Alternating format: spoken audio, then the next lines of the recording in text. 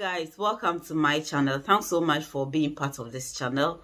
Today I'm here to give you a summary of our Sabbath school, and we are in lesson 11, which is titled Deuteronomy in the Later Writings. Deuteronomy in the Later.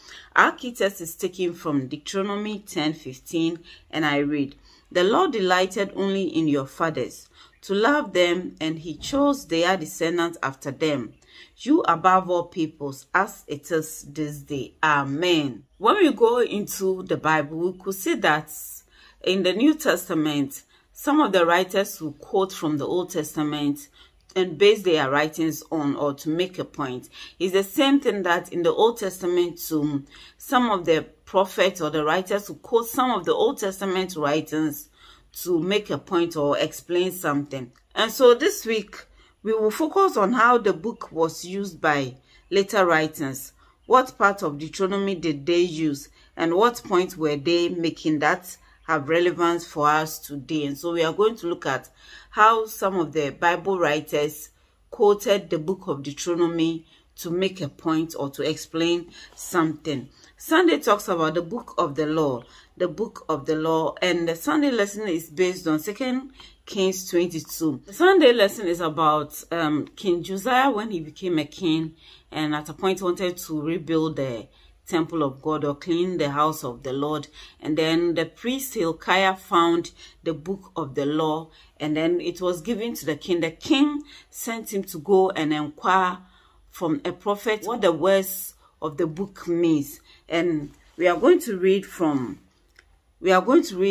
Kings 22 verse 12. Then the king commanded Hilkiah the priest, Ahikam the son of Shaphan, Achbor the son of Micaiah, Shaphan the scribe, and Asaiah a servant of the king, saying, Go, inquire of the Lord for me, for the people, and for all Judah, concerning the words of this book that has been found. For great is the wrath of the Lord that is aroused against us, because our fathers have not obeyed the words of this book, to do according to all that is written concerning us. So Hilkiah the priest, Ahikam, Achbor, Shaphan, and Asaiah went to Huldah the prophetess, the wife of Shallum, the son of Tikvah, the son of Ahaz, keeper of the wardrobe. She dwelt in Jerusalem in the second quarter, and they spoke with her. Then she said to them, Thus says the Lord God of Israel, tell the man who sent you to me, Thus says the Lord, behold, I will bring calamity on this place and on its inhabitants, all the words of the book which the king of Judah has read, because they have forsaken me and burned incense to other gods, that they might provoke me to anger with all the works of their hands. Therefore my wrath shall be aroused against this place, and shall not be quenched. And so when they went to make an inquiry, the prophetess said, God is angry and is going to bring punishment on his people because they've worshipped other gods. They did not obey him. But one thing he said was that because Josiah was ready to do the will of God, because he sought. One thing was that as for Josiah, he's going to be spared. The Bible says that because when he heard the news, his heart was tender, he humbled himself and was ready to know more and do the will of God. God was going to spare him. His eyes will not see those calamities. God will let him die a peaceful death. The lesson is drawing our attention to the fact that most scholars believe that this book of the law was Deuteronomy that the people came into contact with, because we know that when Israel was about to enter into the promised land, God repeated his law and everything, his instructions, through Moses in the book of Deuteronomy. Sister White in Prophet and Kings page 393 says, Josiah was deeply stirred as he heard read for the first time the exhortations and warnings recorded in this ancient manuscript. Never before had he realized so fully the plainness with which God had set before Israel life and death, blessing and cursing. The book abounded in assurance of God's willingness to save to the uttermost those who should place their trust fully in him. As he had wrought in their deliverance from Egyptian bondage, so would he work mightily in establishing them in the land of promise and in placing them at the head of the nations of earth. Amen. And so Josiah was tender-hearted. He humbled himself when he heard that this law is there. Actually, there's a book like this that God is so plain about it, has stated his law so clearly and not mixing with his words. And so he, knowing that God has stated his law this way, but his people have gone astray doing their own things, broke his heart. Deuteronomy was filled with warnings and admonitions against following the practice of the nations around them, the actions of Josiah and all the things that he did, which included the execution of what must have been idolatrous priests in Samaria, revealed just how far the people of God had strayed from the truth and trusted to them.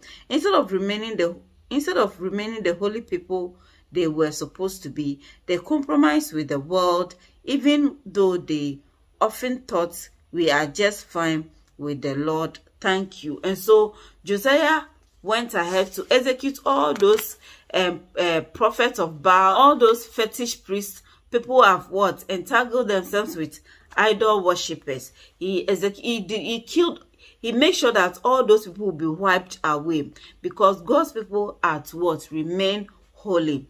Monday talks about the heaven of heavens, the heaven of heavens. Deuteronomy makes it so clear that the law and the covenant were central not only to Israel's relationship to God, but also to the nations. And so the book of Deuteronomy was given to the people for them to know their relationship with God, or how they are to relate with God, but also was given to them that while they obey the instructions, people around them will also come to know God. We are going to read Deuteronomy 10:12 to 15, and I read, "And now, Israel, what does the Lord your God require of you? But to fear the Lord your God, to walk in all his ways and to love him, to serve the Lord your God with all your heart and with all your soul, and to keep the commandments of the Lord and his statutes, which I command you today for your good. Indeed, heaven and the highest heavens belong to the Lord your God, also the earth with all that is in it. The Lord delighted only in your fathers, to love them, and he chose their descendants after them, you above all peoples, as it is this day." And so the Lord of heavens, the book of Deuteronomy is also introducing God as the creator, as the owner of everything. And so Israel had to worship him. They need to obey him, because he owns everything. He created them. He chose their fathers, and he has extended that grace to them. What heaven of heavens means isn't absolutely clear, at least in this immediate context, but Moses is pointing to the majesty, power, and grandeur of God. That is not only heaven itself, but also the heaven of the heavens belongs to him, most likely an idiomatic expression that points to God's complete sovereignty over all the creation.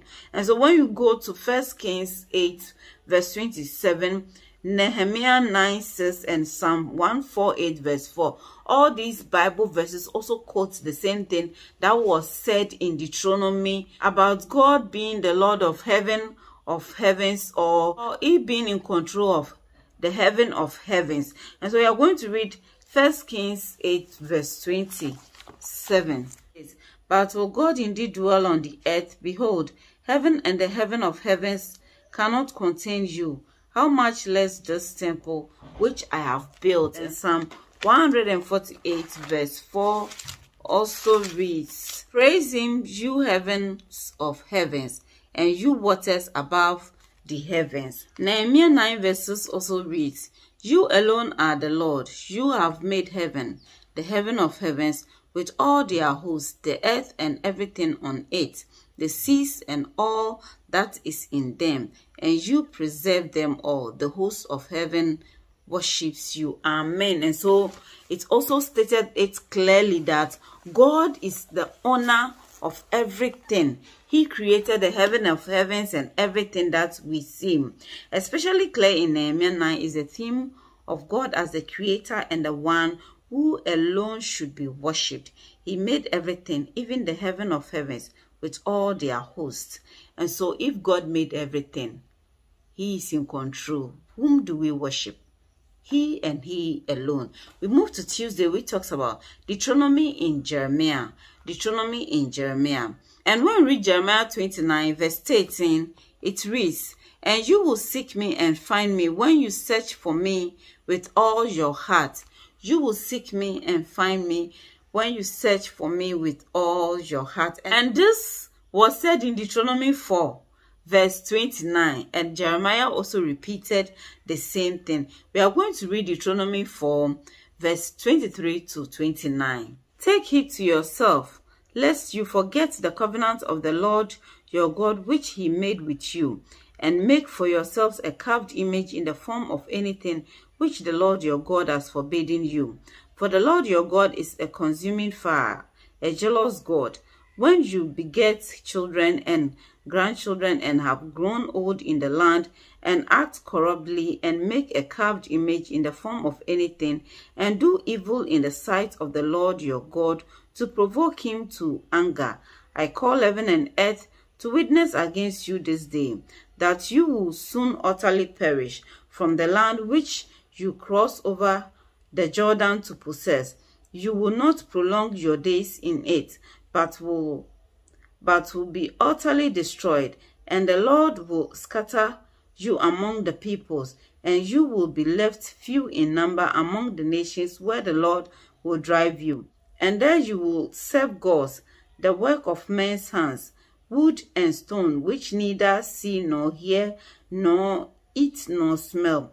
But from there you will seek the Lord your God, and you will find him if you seek him with all your heart and with all your soul." Amen. So in Deuteronomy 4, it's telling the people that as you are entering this land, you people will be comfortable that you forget me and you start worshiping other gods, and I will scatter you. And when I scatter you and you people come back to your senses and you seek me with all your heart, you will find me. Jeremiah also repeated the same thing. As we already have seen, the book of Deuteronomy had been rediscovered during the reign of King Josiah, and it was under Josiah's rule that Jeremiah began his ministry. No wonder then that the influence of Deuteronomy can be seen in the writings of Jeremiah. It's so clear that the book was discovered in his time, and so that book will have influence on him or on his words. So because of that, in Jeremiah 7 verse 1 to 7, you see Jeremiah calling the people to amend their ways, calling the people to obedience. You are going to read some few verses. It says, "The word that came to Jeremiah from the Lord, saying, Stand in the gate of the Lord's house, and proclaim there this word, and say, Hear the word of the Lord, all you of Judah, who enter in at these gates to worship the Lord. Thus says the Lord of hosts, the God of Israel, amend your ways and your doings, and I will cause you to dwell in this place. Do not trust in these lying words, saying, The temple of the Lord, the temple of the Lord, the temple of the Lord are these. For if you thoroughly amend your ways and your doings, if you thoroughly execute judgment between a man and his neighbor, if you do not oppress the stranger, the fatherless, and the widow, and do not shed innocent blood in this place, or walk after other gods to your heart, then I will cause you to dwell in this place, in the land that I gave to your fathers forever and ever. Amen. And so he was calling them, amend your ways, be justice, stay away from idol worshippers, and do what is right before God. Jeremiah, because he coming into contact with the book of Deuteronomy, had influence on his life, that God called him to speak to the people to amend their ways, calling them to obedience. Again and again in Deuteronomy, Moses stressed how the Israelites' existence in the land of Canaan was conditional, and that if they disobeyed, they would not remain in the place that God had chosen for them. Look at the particular warning in Jeremiah 7 verse 4. The implication being that, yes, this was God's temple, and yes, they were the chosen people, but none of that matter if they weren't obedient. So it doesn't matter how active you are in the house of God. It doesn't matter how you always being at church and you always being involved. If you don't obey God, if you are not showing love towards others, if you don't care for the fatherless, if you are not giving right judgments, you are not obeying God, and God will not take it lightly with you. We are going to read Jeremiah 4 verse 4. It says, circumcise yourselves to the Lord and take away the foreskins of your heart, you men of Judah and inhabitants of Jerusalem, lest my fury come forth like fire and burn so that no one can quench it because of the evil of your doings. And so in Jeremiah 4 verse 4, it says they should circumcise their heart. It's the same way when you go to Deuteronomy 30 verses, it also reads, and the Lord your God will circumcise your heart and the heart of your descendants to love the Lord your God with all your heart and with all your soul, that you may live. Amen. And so just as in Deuteronomy, God was calling the people to circumcise their heart, or telling them that he will circumcise their heart. It's the same way in Jeremiah 4:4. He's calling them to also what? Circumcise their heart. When it talks about what does the Lord require? What does the Lord require? So much of the writings of the prophets consisted of appeals to faithfulness, and not just faithfulness in general, but in particular, faithfulness to the Israelites' end of the covenant, which was reaffirmed just before they entered the land. And so God has kept his promise. He has kept his part of the covenant. He's calling his people to also what? Keep their part of the covenant by what? Obeying him. Moses admonished the people to fulfill their end as well. Indeed, much of the writings of the prophets was basically the same, appeals for the people to uphold their side of the covenant. It's the same way God is appealing to us today to uphold our side of the covenant. We are going to read some few verses of Micah 6 verse 1 to 8. Hear now that the Lord says, arise, plead your case before the mountains, and let the hills hear your voice. Hear, O you mountains, the Lord's complaint, and you strong foundations of the earth. For the Lord has a complaint against his people, and he will contend with Israel. O my people, what have I done to you, and how have I wearied you? Testify against me, for I brought you up from the land of Egypt. I redeemed you from the house of bondage, and I sent before you Moses, Aaron, and Miriam. O my people, remember now what Balak, king of Moab, counseled, and what Balaam, son of Beor, answered him from Acacia Grove to Gilgal, that you may know the righteousness of the Lord. With what shall I come before the Lord, and bow myself before the high God? Shall I come before him with burnt offerings, with calves a year old? Will the Lord be pleased with thousands of rams, 10,000 rivers of oil? Shall I give my firstborn for my transgression, the fruit of my body for the sin of my soul? He has shown you, O man, what is good, and what does the Lord require of you, but to do justly, to love mercy, and to walk humbly with your God. Amen. And so God said, I am going to contend with you. Imagine God taking you to court. Who is going to be your lawyer? Because the lawyer and judge himself is the one taking you to court.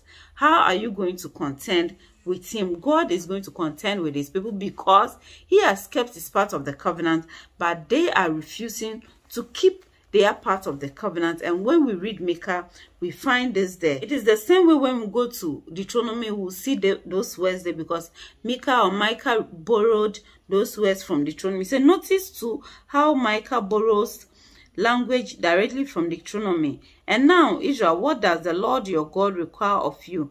But to fear the Lord your God, to walk in all his ways, and to love him, to serve the Lord your God with all your heart and with all your soul, and to keep the commandments of the Lord and his statutes, which I command you today for your good. Deuteronomy 10, 12, and 13. And so Micah repeated these words to let them know that all that the Lord is requiring of them is nothing but what? Obey them. He's not asking them to bring their firstborns. He's not asking them to sacrifice all their animals, to give them everything, but what? To obey them. Don't go to this place. You don't go. Don't worship idols. You don't worship. Obey. Obedience. And that is what God requires of us today. What seems to be happening here is that whatever the outward appearance of religion and piety, that's not what constitutes Israel's covenant relationship with God. What good is all this outward piety if, for example, they covet fields and take them by violence, also houses and seize them? So they oppress a man and his house, a man and his inheritance. Israel was supposed to be a light to the world, about which the nations would say with wonder, surely this great nation is a wise and understanding people. Hence, they were to act with wisdom and with understanding, which included treating people with justice and mercy. And so God was asking them to live right. You can make all the sacrifices. You can give all your wealth to God, to the church, to build. You can build mansions, cathedral, and whatsoever for God. But if you don't obey him, if you don't care for the poor, if you don't do what is right before him, especially those things we think, oh, it's nothing. No matter the cathedral, no matter the sacrifice, God is not pleased with it. When we come to Thursday, it talks about Daniel's prayer, and we are going to look at Daniel's prayer in Deuteronomy, or how Daniel quoted Deuteronomy in his prayer. When we read Daniel 9 verse 1 to 90, we see a long prayer that Daniel prayed there, seeking for forgiveness for his people because they have not obeyed God. Daniel's prayer is a summary of exactly what the nation had been warned about in Deuteronomy regarding the fruits of not keeping their end of the covenant. Twice Daniel referred back to the law of Moses, which certainly included Deuteronomy, and in this case might have been specifically referring to it. And so Daniel said they have not kept the law of Moses, the law God gave to Moses to give to his people. They have not kept it. They have broken the law. So he was pleading on behalf of the people that God should forgive them. We will read Daniel 9 verse 11. It says, yes, all Israel has transgressed your law and has departed so as not to obey your voice. Therefore the curse and the oath written in the law of Moses, the servant of God, have been poured out on us because we have sinned against him. And so Daniel quoted Deuteronomy, that is the book of the law, and it's specifically Deuteronomy because before the people were going to enter the land, God repeated all his law to them and told them, if you don't obey, these are the curses that will come upon you. And Daniel was saying, yes, we are facing all those curses because we did not obey. But, and perhaps more important, Daniel's prayer expressed the reality that despite these events, there was hope. God had not abandoned them, no matter how much it might have seemed that way. Deuteronomy not only provided a context for understanding their situation, but it also pointed to the promise of restoration as well. Amen. And so in their prayer, Daniel prayed because you know that there is still hope. Even though they have gone their own way, the people have sinned against God and punishment has come upon them, there is still hope. If they turn their heart, if they seek God, they will find God. To conclude the lesson with a quote from Sister White in Friday, it says, in the Reformation that followed, the king Josiah turned his attention to the destruction of every vestige of idolatry that remained. So long had the inhabitants of the land followed the customs of the surrounding nations in bowing down to images of wood and stone, that it seemed almost beyond the power of man to remove every trace of these evils. But Josiah persevered in his effort to cleanse the land. Ellen G. White, Prophets and Kings, page 401. And so Josiah was keen on cleansing the land, bringing restoration or bringing reformation to the land again. There is still hope. No matter how you are falling, no matter how far you have gone, there is still hope. The Bible in Deuteronomy and also repeated in Jeremiah makes us understand that if we seek God with all our heart, we will find him. So we should mend our ways. We should come back to God, for he's ready to accept us and restore us and also reform us. Thanks so much for watching. If you have not yet subscribed, please consider subscribing, like and share this video. You might touch a heart by sharing this video. Have a blessed day. Bye bye.